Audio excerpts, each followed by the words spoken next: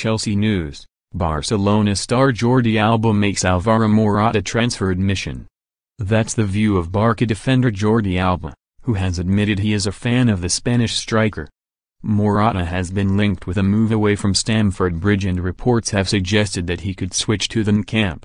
The striker's agents are trying to engineer a move away from Chelsea, and intermediaries have made contact with the Spanish club about a possible move in January.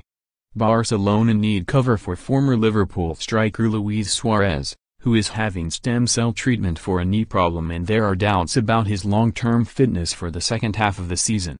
Morata is believed to want regular football, having struggled at Chelsea with his confidence dipping. And Alba has spoken out on a potential move to Barcelona for the 26-year-old.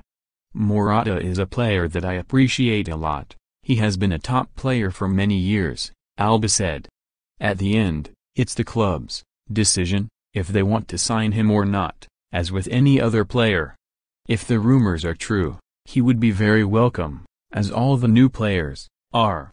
Former England star Paul Ince admits Chelsea have problems going forward. The problem with Chelsea is that they don't score enough goals, he recently said on Football Focus. Eden Hazard, Alvaro Morata, Olivier Giroud, they don't score enough.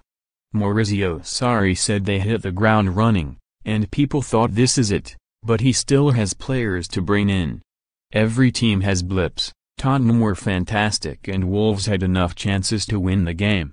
He is a fantastic manager and he went down to the lower levels. Young aspiring coaches and managers can make their way up, and he is a prime example of that.